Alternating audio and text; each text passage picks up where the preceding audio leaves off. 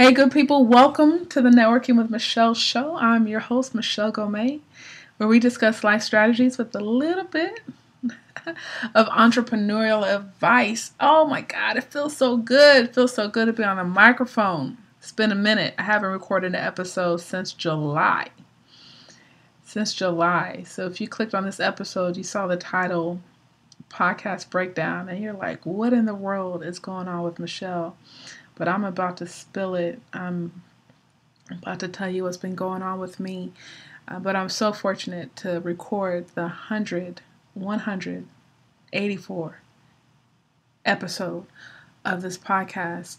And I think it's fitting, right? It's, 184 is not a round number. It's not 185. It's not 200. But this is probably going to be a two-part episode. So I think it's fitting. So I can tell you why this is a podcast breakdown. And this ain't about me breaking down how to launch a podcast. So that's what you're in for. This ain't it. I'm going to tell you that now. But this is really about, a mental breakdown. It's really about just reevaluating, what do I want to do with this show? What do I want to do with this podcast? And how can I level up? And how can I challenge myself? But before I can get into that, I got to tell you what has broken me down to question all of those things. And I think when I look back, I started this podcast April 2015. And this podcast has taken me beyond measure, right? Beyond measure. To the point where I was just focusing on my personal brand, marketing, networking, business. And I've evolved as a person, as a woman, as a businesswoman, so many aspects of my life. And I've been able to share, I want to say, just about everything in my life on this podcast. And there was times when I was struggling personally, and I was like, I have to open this up because my personal struggles are affecting my business struggles. And we are so much more than a business idea or that entrepreneur that we're striving to be, because we got to factor in our health. And I was like, okay. And then our health is going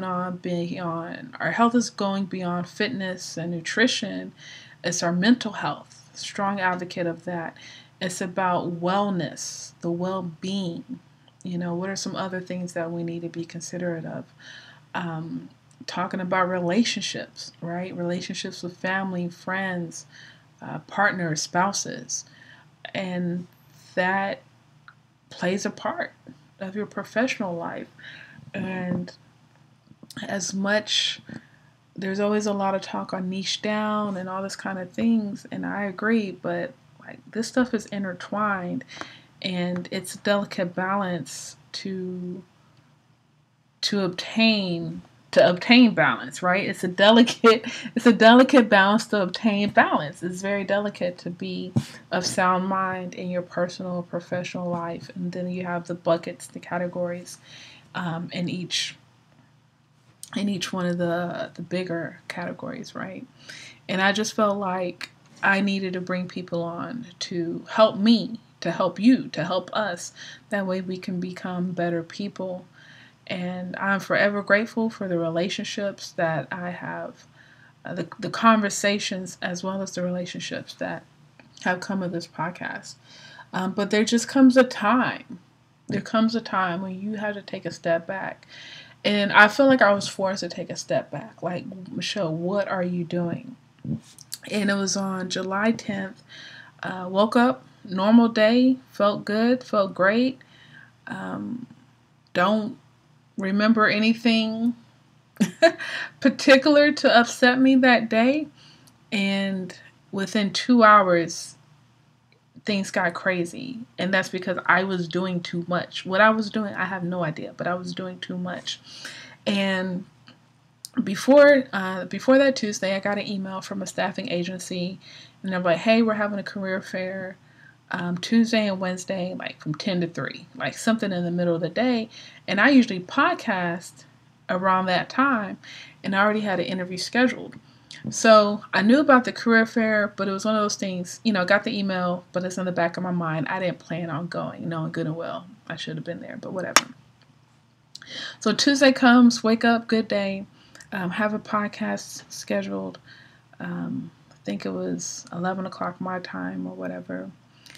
And I don't know what time this happened, but I got an email from the person. So the person I was interviewing had an assistant. So the assistant was communicating with me, and I think we had already rescheduled the interview. Okay, so they were doing some remodeling in the house or something. We rescheduled the interview. So, okay, cool. So that Tuesday would have been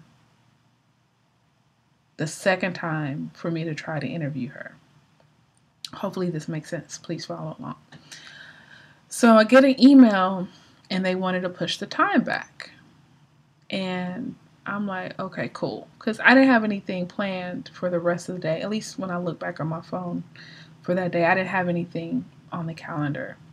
But mind you, that career fair is kind of in the back of my mind. So I was like, okay. So he pushed it back. And so I got an email. We pushed the time back or whatever. And the time comes for us to do the interview. I'm online and no one's there. No one shows up. So I'm like, what in the world? So this is probably the biggest pet peeve of mine, right? Because time is valuable. And the thing about time, people don't like their time being wasted because we agreed on a certain time, right? We agreed to do the interview at this time. We agreed to schedule the doctor's appointment at this time. And now you have me wasting our agreed time. That's the thing about time. You are wasting our agreed time to do work. Okay? That sounds like a blog post. So no one's there. So I'm now I'm getting pissed off. Okay, whatever I was before, I don't know, but now I'm getting pissed off.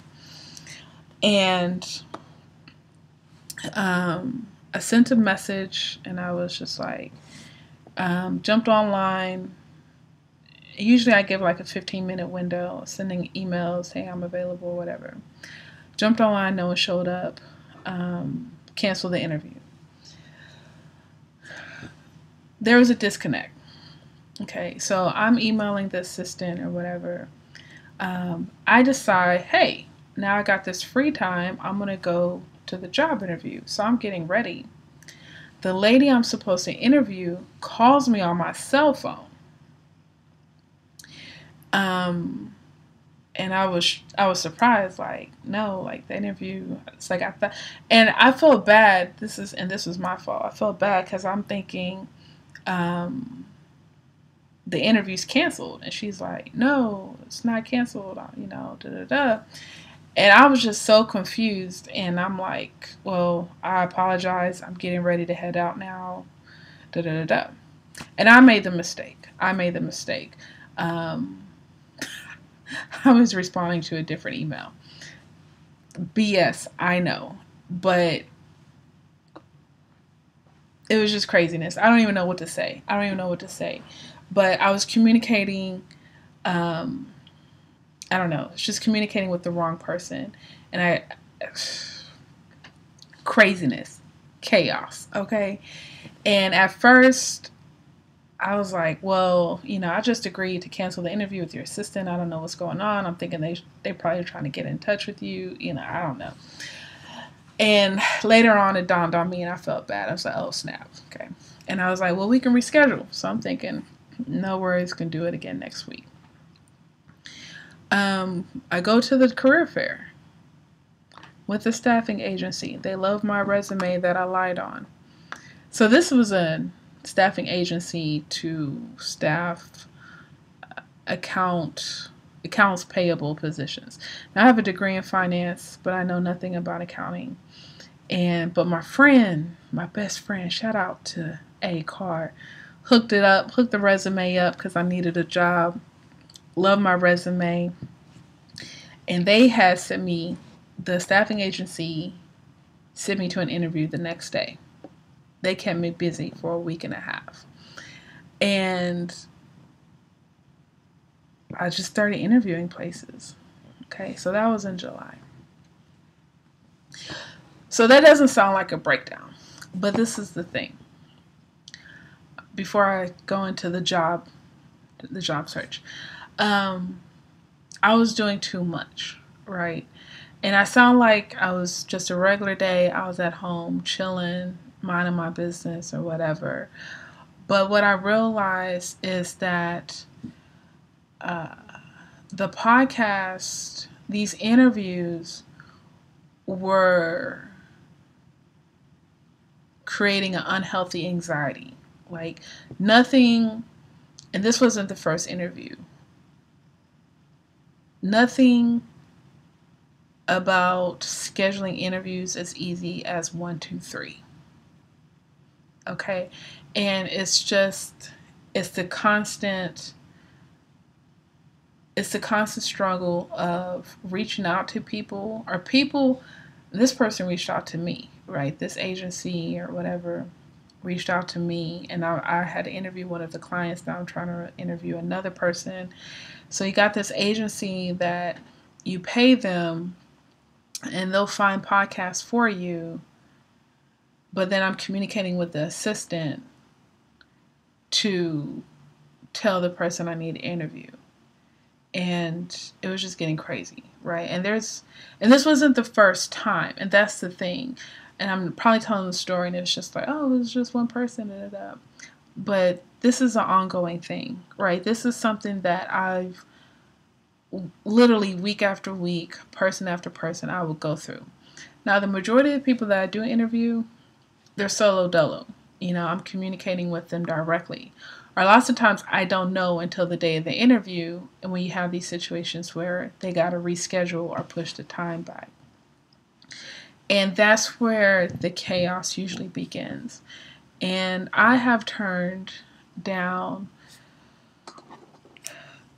several interviews over the 3 years. I've turned down several interviews because I'm like, look, I don't podcast all day. And even if I did, I still have things I want to do. I can't interview you when you're ready to be interviewed, right? That's not fair. And I understand it gets complicated, especially when you get into time zones and things of that nature. But I just can't sit here all day, every day with my laptop up, waiting for people to be interviewed, And I kind of feel, and I'm not saying this is everybody, but I kind of felt that I would have a guest that treated the interview that way, right? And once again, if it's one guest, you're like, it's pissed. I could be pissed off, but it's like, okay, cool. But when it's a number of guests, the shit is irritating. Okay? So that's one thing with the podcast. The second thing was I wasn't happy with some of the interviews, right? There's a handful of interviews, I'll just say this year, because I know I have some gaps in there, that I just wasn't happy with the interviews. I wasn't happy with, some of it was sound quality. Some of it was, once again, I feel like not respecting the interview, feeling like this is just a podcast. And this is not radio. This is not you going into a Radio 1 or iHeart radio station. And I understand we doing stuff on the laptop through Zoom, Skype, maybe we'll meet in person or whatever. But I don't know, maybe I'm the only one that gets excited about interviews, but I actually take pride in interviews, right?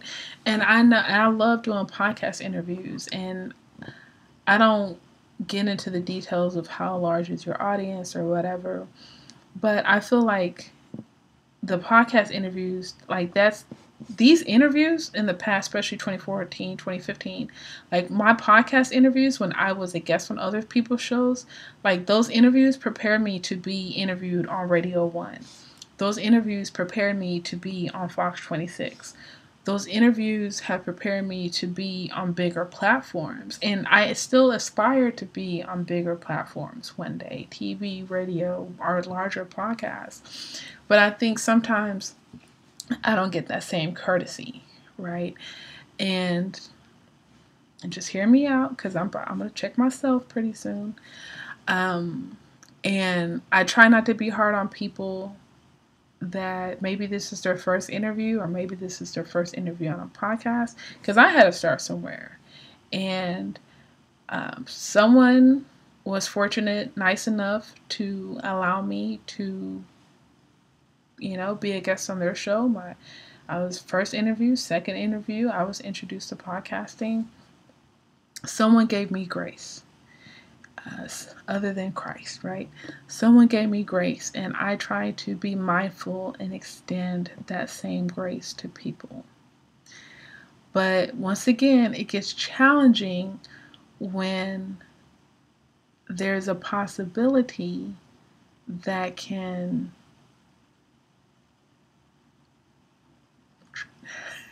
trying to be careful with my words here.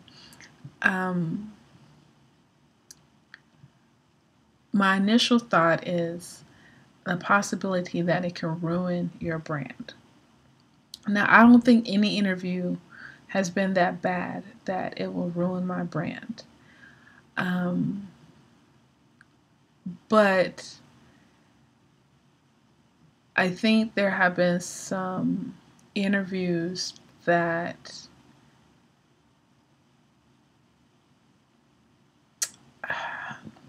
ruin sounds harsh. Hopefully, I know someone out there feels me. Ruin sounds harsh, but it wasn't up to par, and therefore it hasn't been uniformed with the quality of work that I have presented over the past several years. Okay, whether it's through the podcast or as well as the visual brand, the name brand of Michelle Gourmet that I'm trying to grow. Okay. So that was another thing. I felt like guests weren't taking the interview serious. It's a podcast. Most of the people I know are familiar, that I've interviewed are familiar with podcast. And this is, and I send people out like, hey, we're going to do the podcast via Zoom. Now, Zoom has an option where you can call in.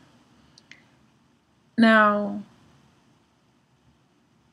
audio quality is important.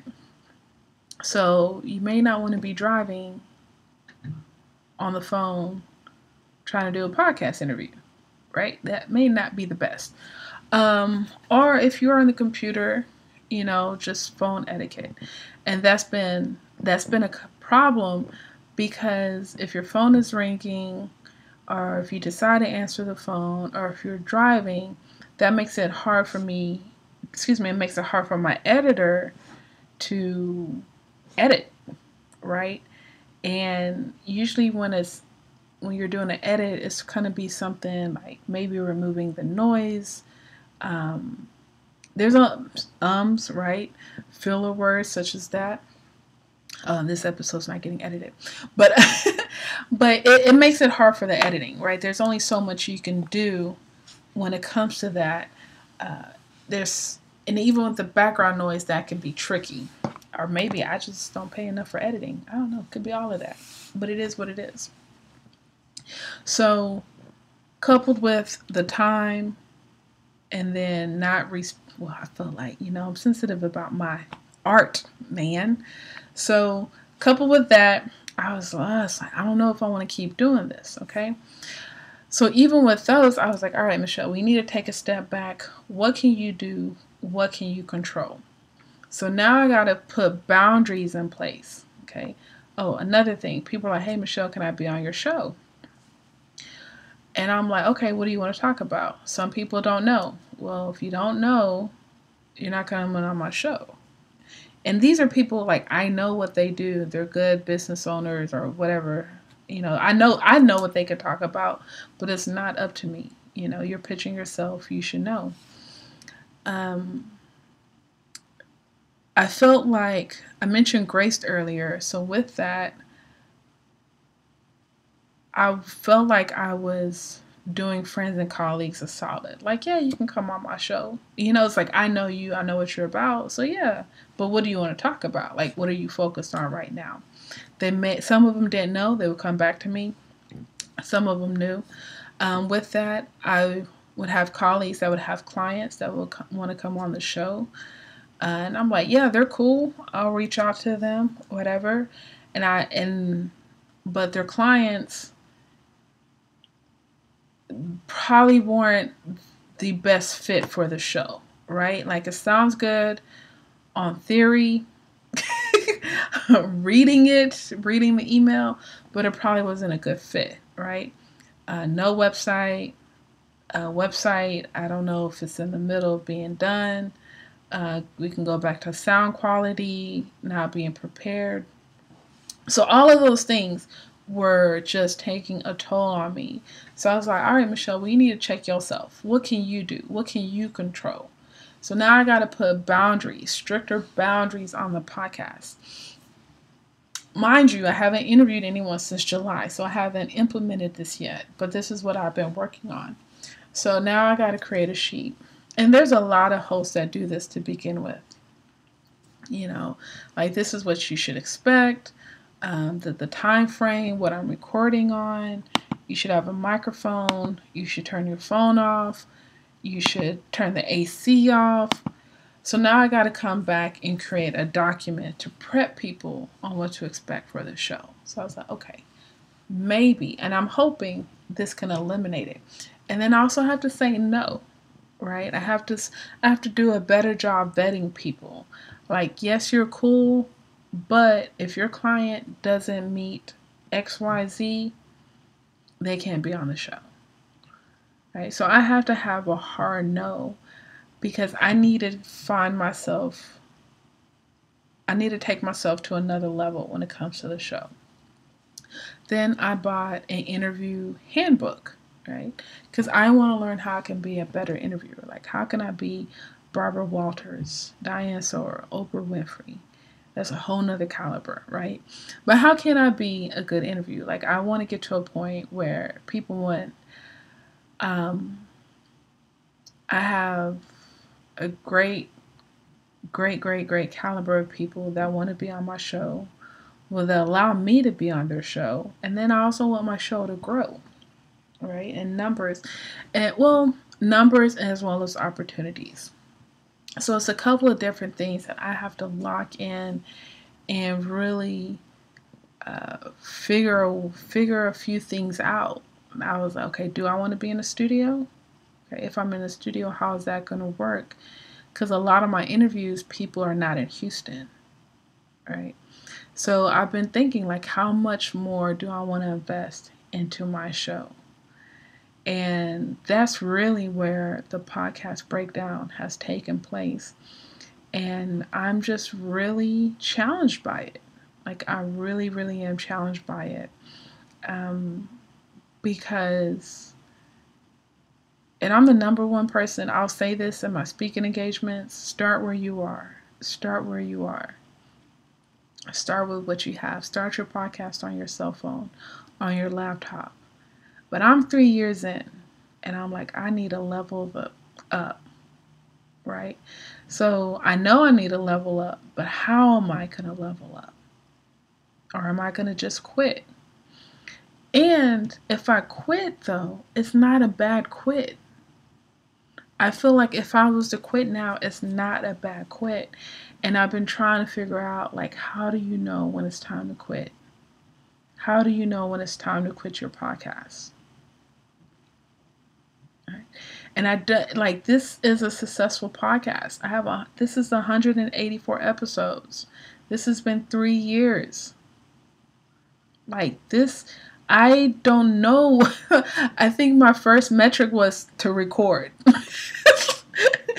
Just record. Just record the show. Just talk and record. And I have gone beyond that. So if I quit, it's not even a failure. It's not even a failure. And it's nothing to start another show and another show because the ideas are there. But it's like, what am I going to do with the podcast? What am I going to do with the show? And that's been on my mind for a long time, since July. And I've been fortunate because I batched the episodes and I've been releasing them weekly. For the most part. But yeah, I just, changes are coming, y'all. Changes are coming. And I'll probably get into those changes in part 2. All right. So that's the podcast breakdown. So I'm going to pick up with the job part.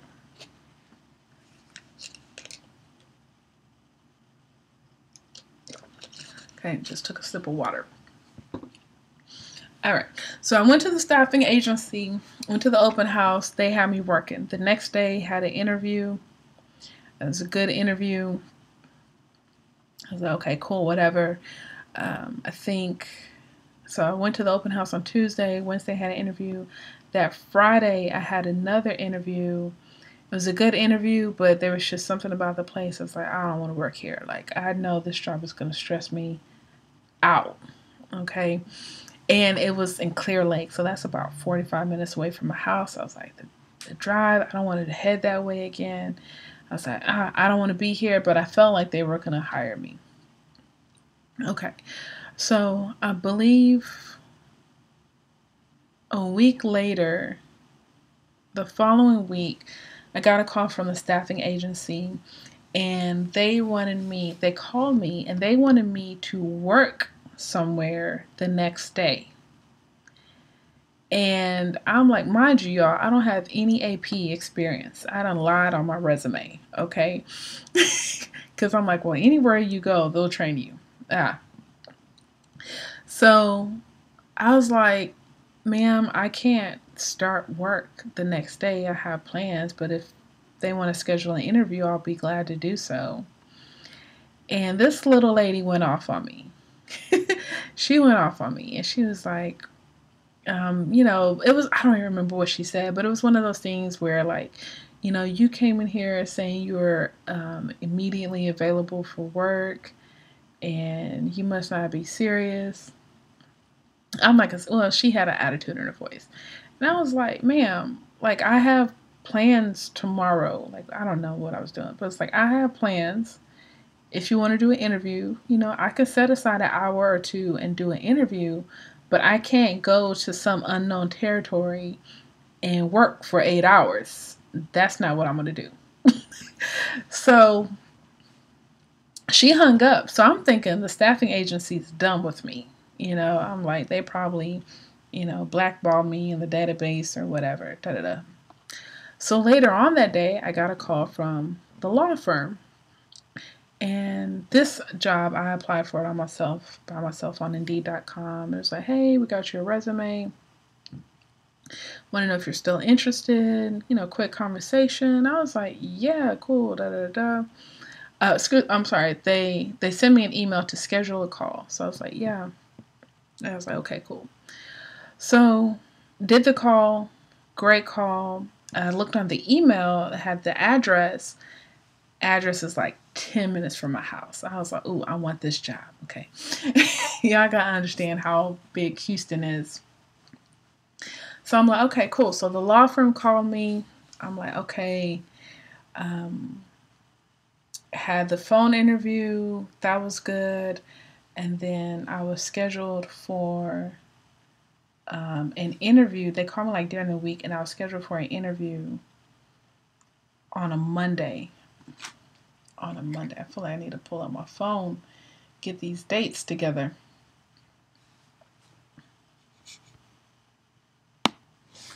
Okay, so the law firm, we decided to do an interview on Monday, the 23rd. So I'm like, okay, cool. So I had that interview scheduled. The staffing agency called me on a Thursday. And I'm like, hey, Michelle, this job just came up. Would you be interested in interviewing? So I was like, okay, cool. So that Friday morning, I went to this company in Pasadena and interviewed. And it was a great interview. Like, I think it was one of the best interviews I ever had. And it wasn't so much, I was just so relaxed. It was one of those things where, like, this is the place to be.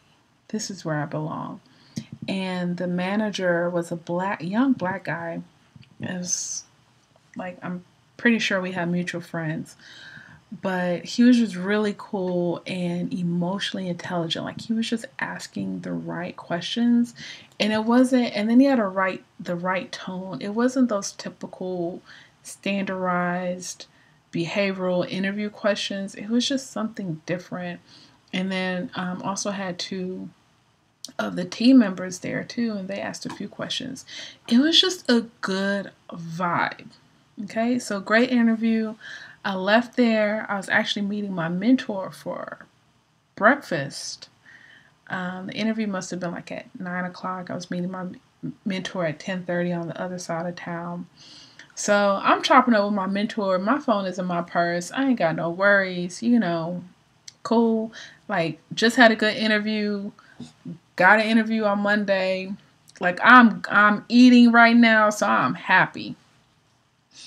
So I leave my mentor, grab my phone. Staffing agency is blowing up my phone. Missed phone calls, messages, all this kind of stuff. I call the lady back and she was like, hey, that company wants to make you an offer. It's like, what? I accepted the offer. Cool. So I'm like, okay. So I accepted the offer because this was on July 20th and they were like, they want you to start work on August 1st. I'm like, oh, this is perfect. I got plenty of time. I got like a week and a half for me to do what I need to do.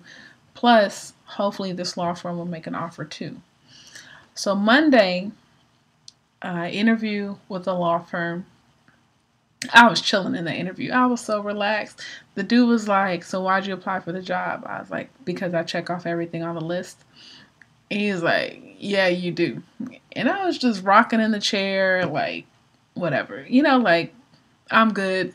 I got this interview and a job offer. You can't tell me nothing. All right, so I'm feeling myself. Okay. But it was a good interview. And it was funny because I felt like he talked the most, and I was just looking at him like, okay, whatever. But I was learning a few things. And the funny thing is, what people don't know, it's like I've never had a marketing job before. Like, I literally got my master's in marketing and started my business. Like, everything marketing done. And prior to that, everything has been like guerrilla marketing, like just hustle work, researching it, figuring out, getting my own clients, applying stuff, and going from there. So this is like my first marketing job in a formal setting. Oh, I'm telling you, I got the job, right? So, but I was really nervous about the situation. It's like, I want the job, but this is going to be interesting. So I asked the attorney in the interview, so I was like, what's your interview process like? And he's like, well, I'm going to do interviews today and then some more on Wednesday, and I have a decision by Friday. So I'm like, okay, cool. If he has a decision by Friday, Monday the latest, I can back out and I don't have to start working at the other company. So I was like, okay, cool. This is working out perfectly. So Thursday or Friday comes, late afternoon, I get the phone call from a law firm. So I'm thinking, this is the call. They about to make me an offer. I'm ready. And the lady calls me and she was like, oh, Michelle, can you do another interview on Wednesday, August 1st? And I'm like, is there any way? And this was a Skype interview. Mind you, August 1st would have been the first day for me to work at the other company. So I'm like, is there any way we can push it up? And they're like, no. So I was like, okay, cool. So I'm like, phone call, I got you, but how am I going to do a Skype interview in my car? So Wednesday, August 1st comes, start the job. I go there. 2 o'clock for the interview comes, the Skype interview. I walk out. trying to get my laptop set up. And the attorney, the second attorney, was already calling me. Or I missed his call on Skype, so he called me on my cell phone. So thank God it worked out. And I just talked to him like we were friends. Like I was so relaxed. I think I was at a point where so much shit had already hit the fan. Like I was already at the point where I had let go. Like I had already let go of things and let God. Like I've never been in a position where I had two job offers running at the same time. I've always been in that position where I had to take the first available job, right? Because I needed the money, or I left one job and went to another because I wanted more money, right? So this was really interesting to me because now, the only thing that sucked though, it was a staffing agency. So I wasn't really in the position to negotiate versus two permanent positions. So did a good interview, phone interview on August 1st. By that Friday, they emailed me and I spoke. They emailed me with an offer, then we jumped on the phone and I accepted the position. And I was like, hey, I got some things I need you to take care of. I need a week to take care of them. And they honored that. So I had to put a notice in. So I only worked with that company for 6 days. So it was like Wednesday through Friday and then Monday through Wednesday. And I felt so bad because they were telling me prior to me getting there, so many people were ghosting. They were ghosting at the interview.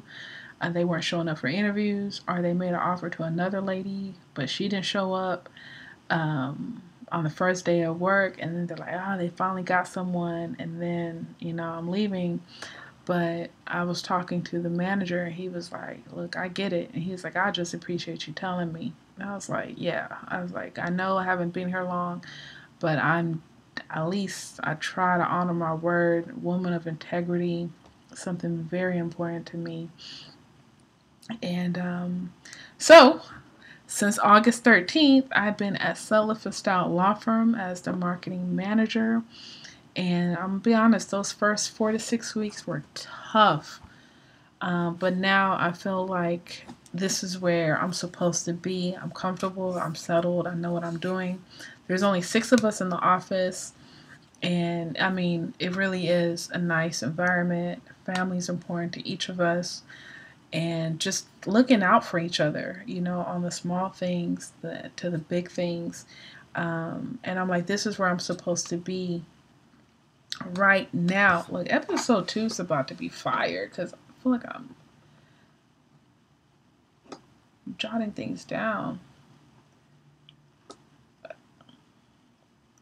But so July to August was just crazy. And then on top of that, so I started the job August 13th. On September 6th, my mom had knee replacement surgery on, I don't think it was her left knee. And she still needs it on the other one. And my mom, the surgery went well. The day after the surgery, she had a very low blood pressure to the point where she passed out. So she was kept in the hospital longer than expected. And I didn't realize how my mom's knee surgery was going to take a toll on me in the sense of me just helping her out. And she was in rehab for about 3 weeks, 2 to 3 weeks. So I was going to rehab damn near every day. I was going to the hospital every day. I was going to rehab every day. Just checking on her. And, this was a person where I could at least, call once a day, and it was all good to the point now I'm seeing her. And, I'm not complaining. I'm just telling you what it is. Houston's so big and so spread out. And if you're working 8 to 5, right, you would think you have from 6 to 10 to yourself, right? Time to get home, And to keep in mind, I literally stay 10-minute drive to my job. From my apartment to my job is 10 minutes, no traffic. 8 minutes, no traffic, according to Google Maps. Traffic, 20 to 30 minutes, which is really not bad. But it's like a 4 mile commute. To the point now, like literally, if I'm taking care of my mom, everything's out the way. So I'm driving to the medical center, paying for parking, driving to the rehab facility, which was closer to my house. But I've just been catering to my mom in the evening and still trying to manage a few things here and there when it comes to meetings and networking events, but nothing major. But it has really taken a lot of my time. And now she's healing fine. We decided to postpone the surgery on the second leg to next year. And been picking up my brother and I. We've just been working together, as well as other family friends. Picking her up, dropping her off, taking her to physical therapy, running her errands. Whew. It was like, that was another thing. It's like, okay, can I run my mom's errand? Do I got to Instacart it? I'm like, Mom, I will pay for an Uber. I don't want to take Uber. Someone's going to kidnap me and my knee's bad. I can't fight. I'm like, girl, you better beat them with that cane. So I'm my mom's Uber. But I'm just grateful, right? Just grateful for me being in the job that will allow me to take care of my mom, right? Being at a job that is providing me with the disposable income to take care of my mom for those little things. So when she's like, I need some fruit, I need some water, I'm like, okay, bet.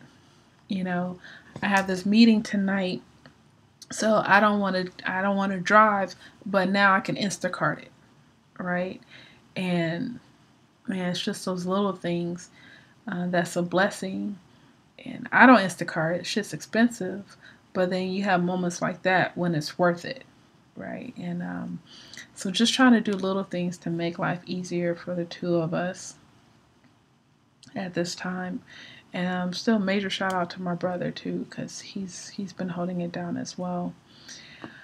Man, I think this is part one, y'all. This is part one. This is 45 minutes. I could keep going. Like there is so much stuff that I'm still leaving out, but the other stuff is like the good stuff, right? It's the stuff that I'm working on. My 5-year plan, things that I just want to share with y'all. So I don't know. This might be the 3-part episode because I feel like that was some of the bad stuff. Part 2 would be the good stuff. And then part 3, we might get into the podcasting stuff, the changes with the podcast that are in the pipeline. But it just feels good to talk to myself, looking at the wall as I talk to you. No, but seriously, God, life is challenging, but life is good. And as I keep my head up, I want to encourage you to keep your head up because there's a reward at the end, right?